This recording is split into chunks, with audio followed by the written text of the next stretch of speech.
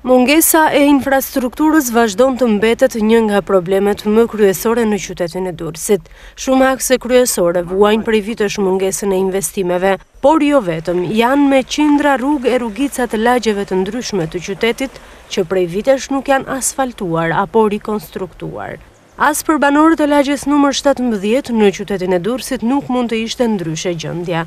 Banorët e një kompleksi pallatesh pranë URT-s kanë ngritur shqetësimin pranë redaksisë së televizionit Adrianet për gjendjen e degraduar që ka rruga hyrëse për në ambientet e pallatit.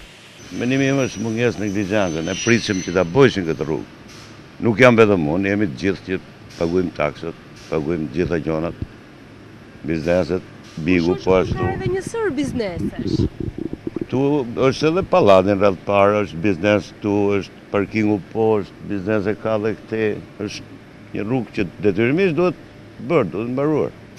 Të prekur nga degradimi i kësaj rruge janë edhe bizneset që shtrihen përgjatë saj. Si përmarrësit e tyre shprehen se çdo klient ngren shqetësimin e mungesës së rrugës, pasi për të ardhur pranë bizneseve të tyre duhet me patjetër të përballen me baltën e madhe në çdo cep të saj. Banorët apo edhe pronarët e bizneseve thonë ndër të tjera se kanë ndërhyrë edhe vetë për të sistemuar gjendjen e kësaj rruge, duke hedhur inerte të ndryshme për të mbyllur gropat e mëdha që janë shfaqur ndër vite.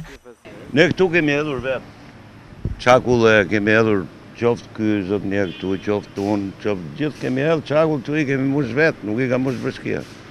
Tash kjo kërkon vetëm një shtrim me asfalt as gjë tjetër.